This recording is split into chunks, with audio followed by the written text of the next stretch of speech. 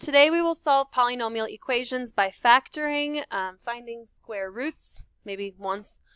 We will also use the zeros to sketch the graph of the equation. And something that I want to remind you is the zeros are the same as the x-intercepts,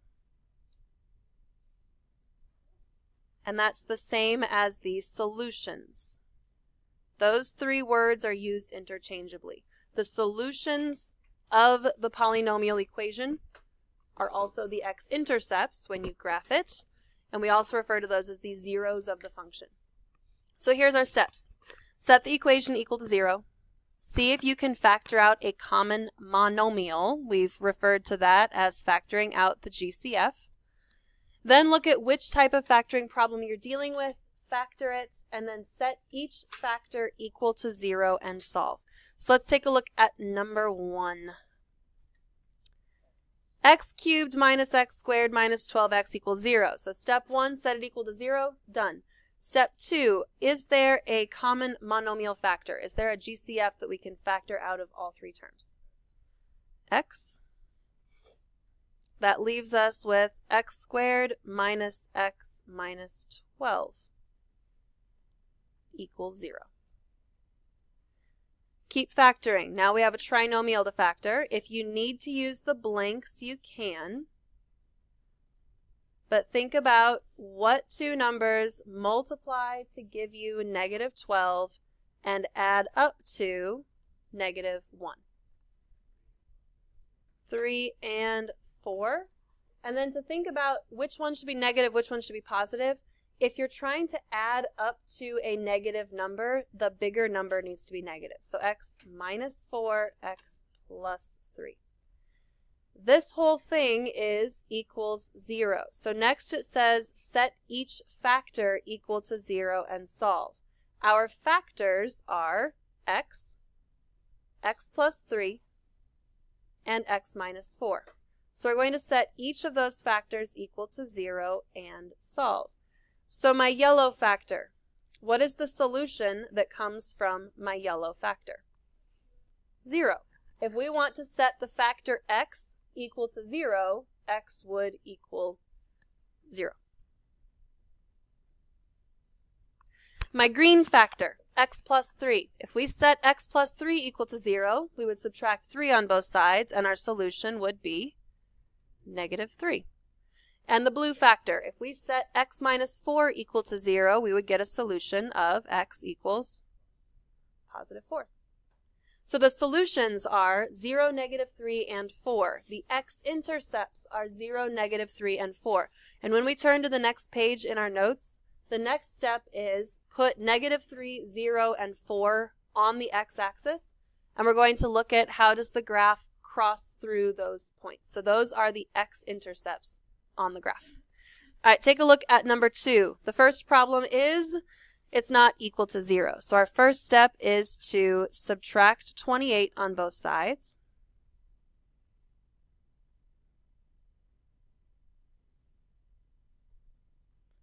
So that we have equals 0 on the right side.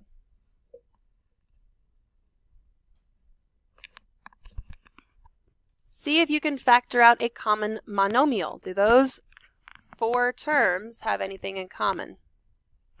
No.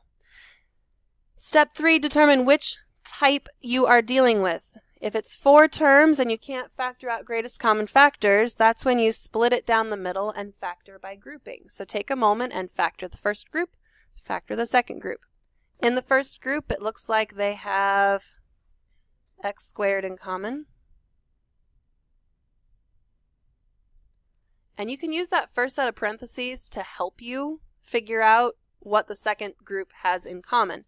Because you want the parentheses to say 3x plus 7, so they must have negative 4 in common.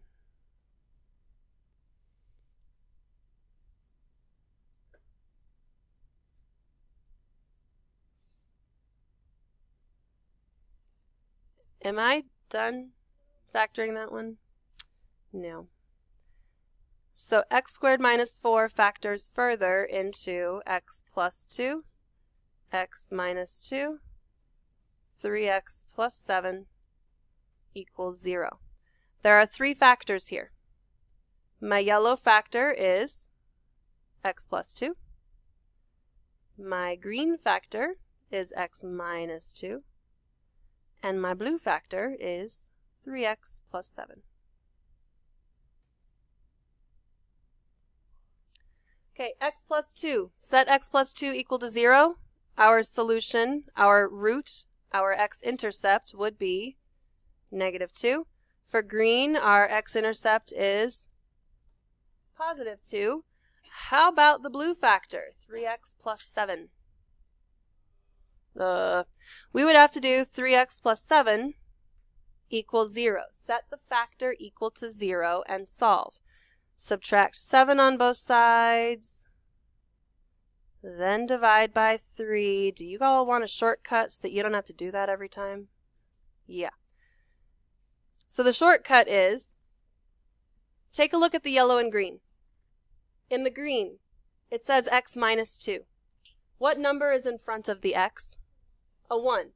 We took the opposite of 2 and then divided it by 1 to get +2 over 1. Here we're doing the same thing. Opposite of 7 is -7 over 3. So take the opposite of the number divided by the coefficient of x.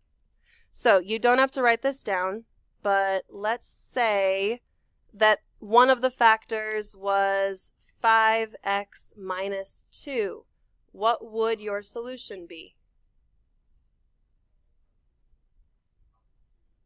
+2 over 5. Let's say another set of parentheses said 9x plus 4. What would be the solution? -4 over 9. Are you seeing the pattern? So now you don't have to do 9x plus 4 equals 0 and solve the equation. You can just do the opposite of the number divided by whatever's in front of the x. Okay, so again, you don't have to write that. I just wanted to show you that because anything that you can do to save yourself time is going to be good. All right, try example 3 on your own. Okay, x cubed plus 2x squared minus 9x minus 18. We would factor by grouping.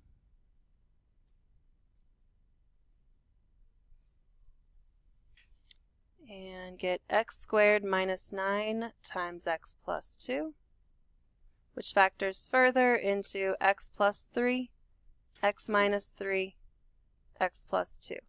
The order that you have those parentheses does not matter. Your solutions are -3, +3, and -2.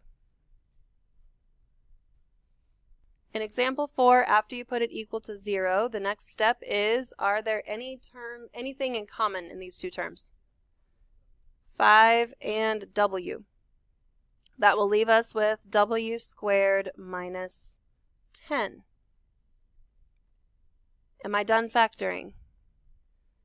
Your first inclination is to say no because you see w squared minus, and w squared minus usually means difference of two squares.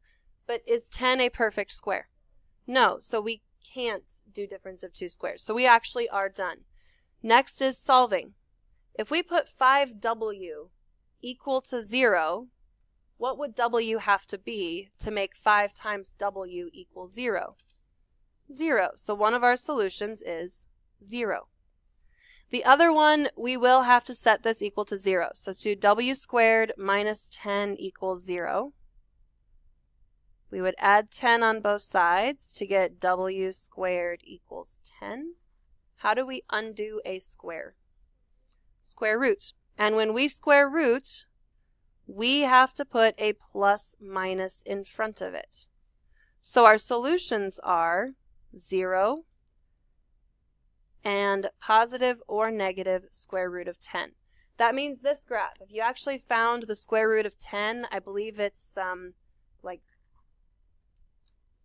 3.1 something.